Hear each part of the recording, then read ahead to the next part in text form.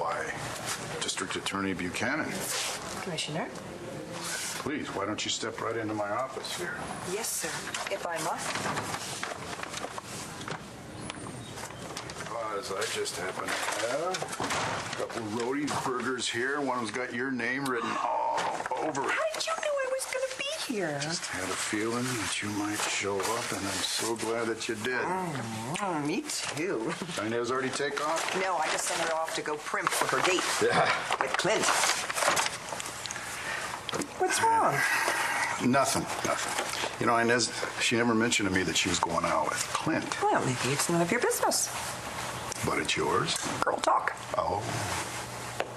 Why does this bother you so much? It doesn't bother me.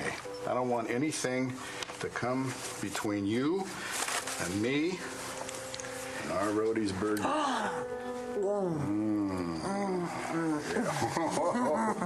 I don't think there's a sight that I like more in this world than to see my beautiful wife with just a little bit of Roadie's secret sauce right there on her chin.